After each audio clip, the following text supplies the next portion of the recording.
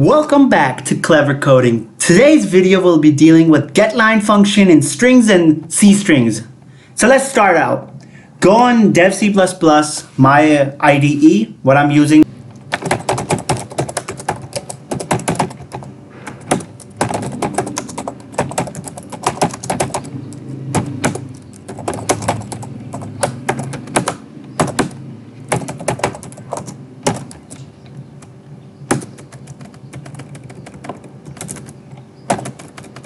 Alright, so now we've done our skeleton, and now we're gonna do a simple example.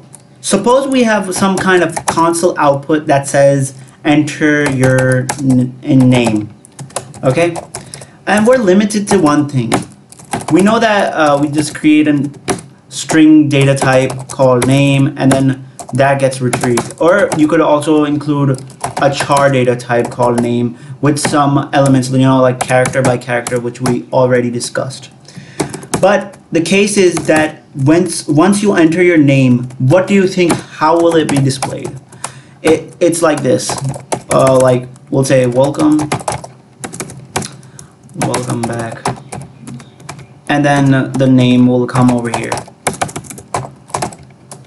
Okay, so if I run this, I'm gonna enter the name. I'll enter Clever, and look at that, welcome back Clever. But if I want to enter like a full name, like being more realistic, because people have a first name and last name, if I write the complete stuff like Clever Coding, you're just gonna see Clever. Why not coding? And now this is a logic behind is this extraction operator. This extraction operator will only read stuff in the buffer. And now what buffer is it's an area in the computer memory where it's like temporary area where characters are stored. And once the buffer gets full, it's like a bucket. So once the bucket gets full, it pours all the characters out to the screen. So in the bucket right now, the buffer, I put my name, like for instance Clever I wrote. And once it saw a space or any kind of \n, and \n is an enter key press. So once it saw anything like that, it would just flush the buffer at once, leaving everything else behind. And then when the program terminates over here, the things that were stored in the buffer, that were temporarily stored, will be ultimately ignored. So and then we never get to use that ever again. So without doing anything like that, and we want to print out our full name, we could use the Getline function. So how am I going to do this? Getline. Okay, so Getline is available without even including the header file for it, but it's a better programming practice to include those header files for more better understanding. So there's a header file called string. So once you include this string or not, you're going to be able to access the Getline function. So Getline function receives two parameters. Now parameters are stuff inside the parentheses. Now look, this is the first parameter. This is the cin. Now this is basically the stream. You could have either a cin, you could have a c error, a c log. We haven't discussed that much console screens, but this is the cin stream. Like, you know, the input thing, what we're input. So we put cin over here. This is permanent, and then comma and space. The next thing what I have to put is the variable name. So basically name was declared over here. Whatever variable you created, you have to put it in there.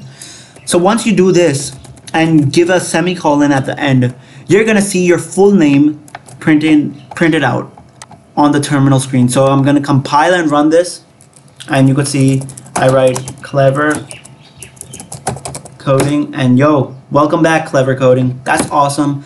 Now let's do this with C strings. C strings are a little different. They are included using the C string header, and I'm just gonna modify a little bit over here. So this Getline function changes.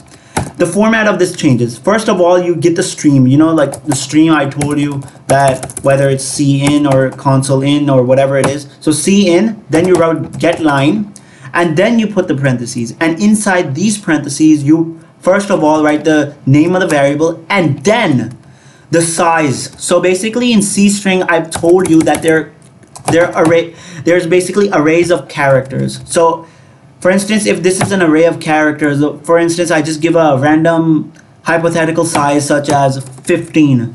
Now 15 means like at least 15. I mean 15 is the maximum size of characters inside this array. So basically clever coding will have less than that. So I could write 15 over here. So that's the size, and this is the name of the variable.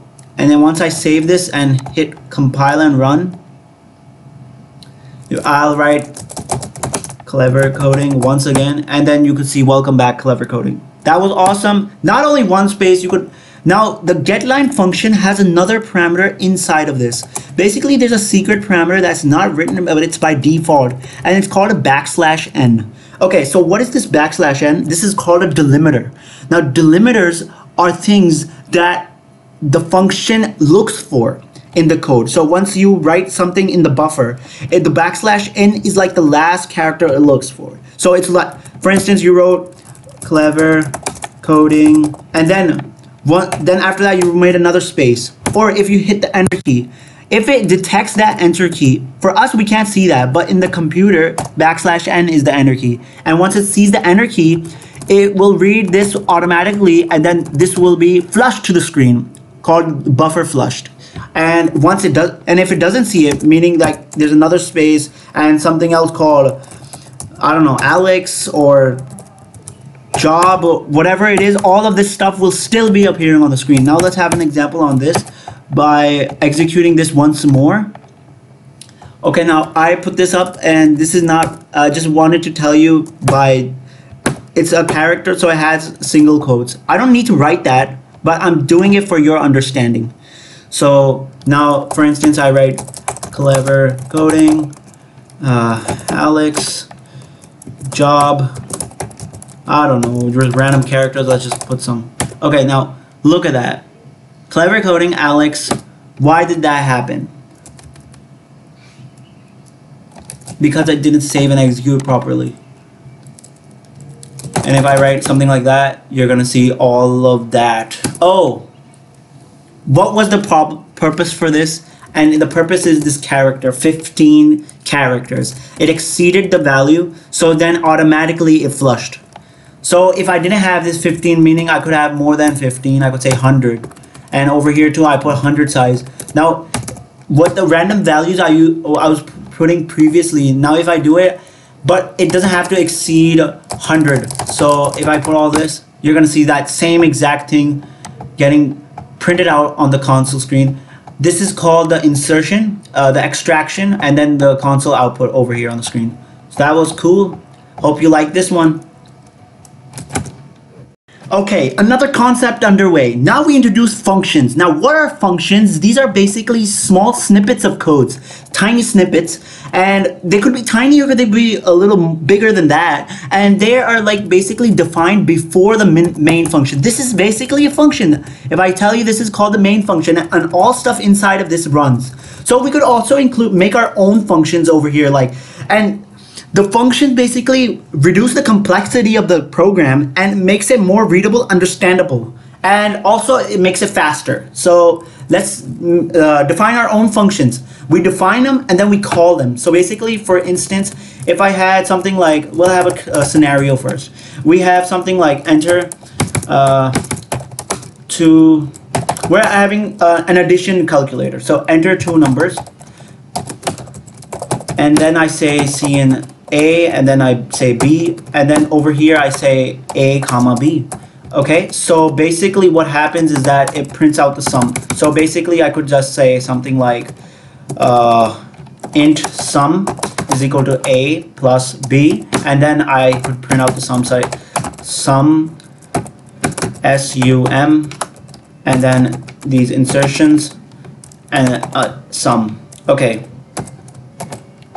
Now if I execute, compile and run, enter two numbers, 299 and 39, and that's the sum. Okay, that was correct and everything. But you know, the thing is, if I want to make another sum, what do? I'll have to create another variable. I have to write this enter two numbers again, and it's just gonna make my code like, for instance, if you see this right now, if I wanted to do it 10 times, or if I wanted to do it 20 times, I'll have to write this like this: copy paste and copy paste and copy paste and copy paste, and it's just gonna make it confusing, and it doesn't really attract the user or anything and the programmer. So what we programmers do is make functions, things called functions that reduce complexity and easily accessible to all programs. So basically we could, after using namespace standard and before the int main function, we could make a function. Now basically the body of the function is like this. First it has a return type. So it has a return type over here. Okay, this is called a return type. And right now I didn't write anything which is syntactical. And then after that I make the name of the function. So basically I could say name. And then inside are the parameters what the function needs.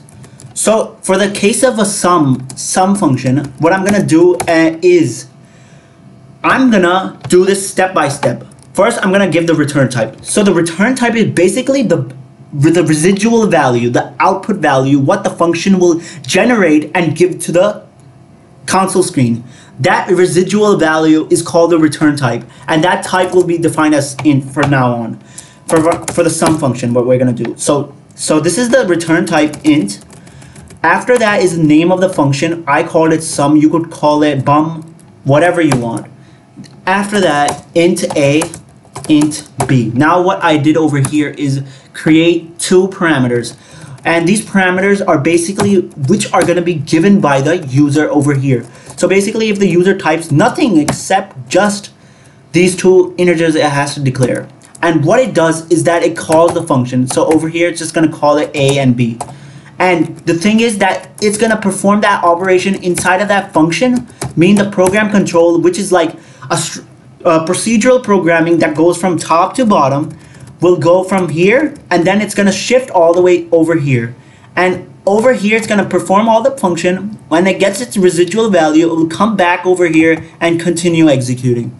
So that's what the logic to it. And what I'm going to do over here is going to create another thing called a sum. And basically the sum will have a plus b, and then the keyword is called the return, and then after this it's going to return the sum. So it's going to calculate the sum and it's going to return it. So what I have to do over here is nothing but give enter two values. So I'm going to say like that, and then after that I'm just going to call the function. So what this is basically called over here is called, I could write over here with comments, 2 forward slashes, defining the function. Okay? Not function. And over here, right here, where I'm going to put a and b, this is called calling the function. So I'm going to call the function over here, and then basically the definition of the function is this, the body. So this is called definition of the function.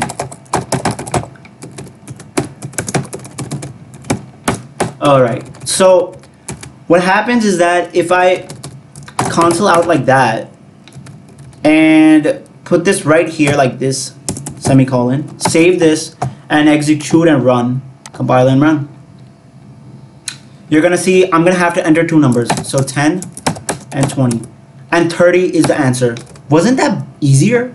Now what I have to do else is just, if I want to create more, I'm just going to have to use that same function again and again. So basically we're like reusing stuff. Reuse, reduce, and recycle. That's what we're basically doing. Sum a comma b again. Oh, basically it's just going to get the same thing again. So for us to get another value, we just basically say cin a b, and then like that. And then end line. And if you want more, just two pieces of code rather than the whole block, just to copy this and then paste right here and paste right here. And now you can see that, how many are these? 1, 2, 3, and 4. So the 4 snippets, and I'm 4 times calling the function sum, and sum. So basically now I'm gonna execute this. So compile and run. And now I'll just have to enter 10 and 20, and there you go, 30. And then 30 and 70, awesome. So isn't this better? It just got more better. And not only sum, dude, you could just make any kind of function you want. You could call it multiply for mult, and then you could call it div, or you could make a square root squared function.